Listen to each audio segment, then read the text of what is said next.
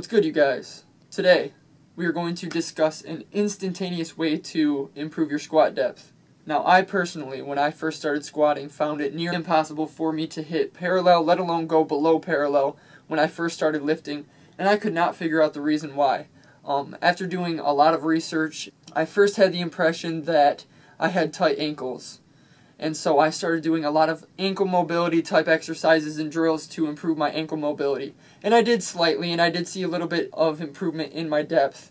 After that, I thought that I had problems with my hip flexors, so I did a lot of stretching and stuff like that to improve that.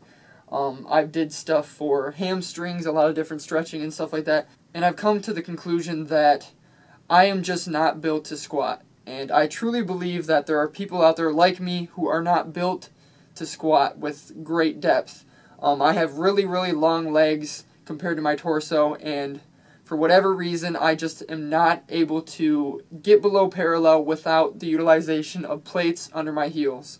Now you guys are going to see a before and after where I use the assistance of the plates under my heels, and you're going to see me trying to squat without anything, just barefoot. And you guys are going to see the difference completely in depth.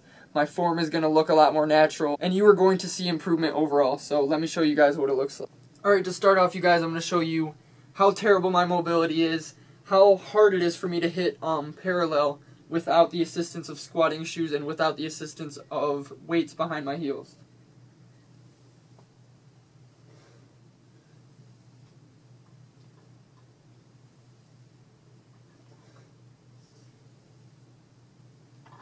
So with that, not only will you see that it looks extremely awkward for me, it feels really awkward.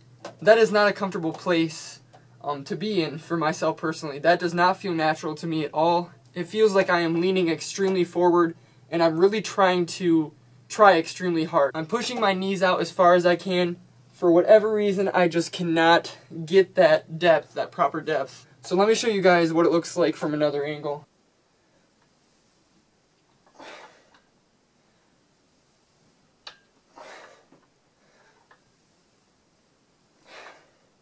Now, that may not look that bad to you guys, but I can assure you it is extremely uncomfortable. I mean, you can't actually feel the discomfort that I have when I'm doing that exercise. Even with 135 pounds, my back literally feels like it's doing more work than my legs, and it puts me in a really bad state to where if I went up to a much heavier weight, I really feel like I could risk injury. So, let me show you guys what it looks like with the assistance of plates under my heels.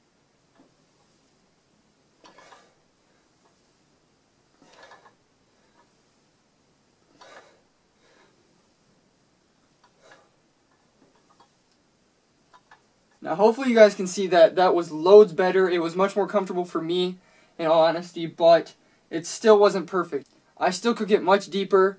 I was probably around parallel. I mean, you guys can see better than I could, but that in itself felt much better than just going simply barefoot. And I'm going to show you guys what I've did for the past, 3 years now. You're going to make fun of me because I go even further than using just the plates. I also wear weightlifting shoes while I squat. And not only do I have the elevation in the heel from the weight plate itself, but I also have the elevation in the heel that's already built into the shoe. So already you can see right there, hopefully you can see. So you can see that I'm getting an inch or two of elevation in my heel, which will contribute to me getting proper depth.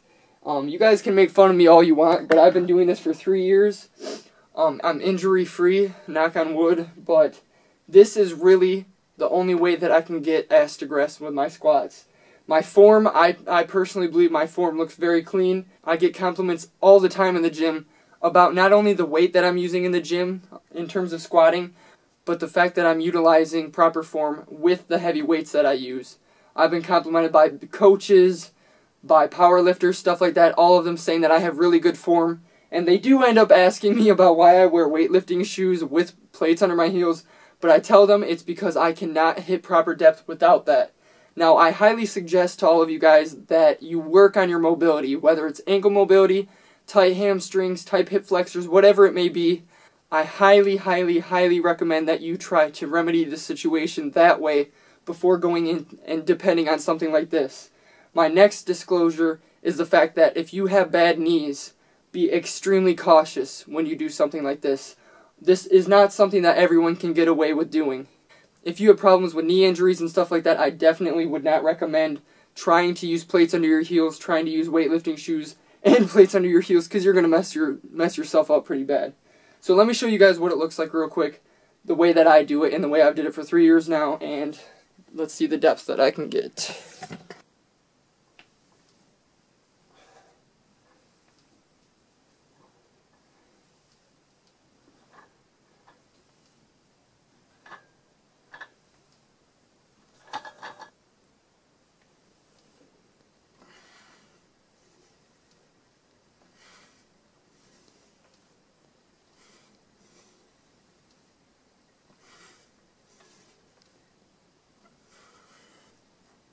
So there you guys go, simple as that. Of course, the most optimal thing would be to invest in some weightlifting shoes that have the elevated heel. If you cannot afford that, or you don't want to go and buy some, the next best thing would of course be the plates under your heels, maybe a plank of wood under your heels, anything that's going to elevate you to the point where structurally you can get away with getting that extra depth and still feel safe, still feel good doing it, and not only that, but get the best out of the exercise. I cannot stress enough the importance of squatting. It is the best mass builder for the legs, and depth is very, very important. Before, when I was just using my bare feet, I could only feel activation in my lower back. That should tell me something wrong if I'm trying to activate my legs.